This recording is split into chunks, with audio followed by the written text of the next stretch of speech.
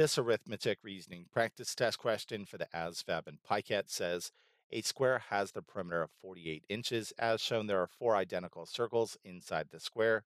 What is the radius of each circle? So let's first talk about how do we find the perimeter of a square. The perimeter of a square is equal to 4 times its side length s.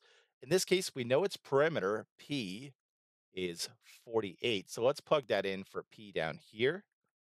And we can actually solve for s, the side length of the square, by dividing both sides by 4. In doing so, this crosses out, leaving you with s over here. What is 48 divided by 4? This is very easy to do mentally. 4 divided by 4 is 1. 8 divided by 4 is 2. So the side length of this square is 12 inches. That is to say, from here to here is 12 inches. Now let's talk about finding the radius of a circle. The radius of a circle is defined as the distance from the center point of the circle directly to the edge of the circle, like so. This would be a radius. Well, we know that the side length of this square is 12. So from here all the way to here is 12. And what do we have here? We have a center point here and a center point here.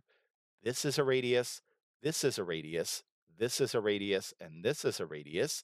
So we have 4 radii across 12 inches. How are we going to find the length of one radius? Well, we're simply going to do 12 divided by 4, which is 3. So each of these is 3 inches. So the radius of each of these circles is 3 inches. So this one is going to be B.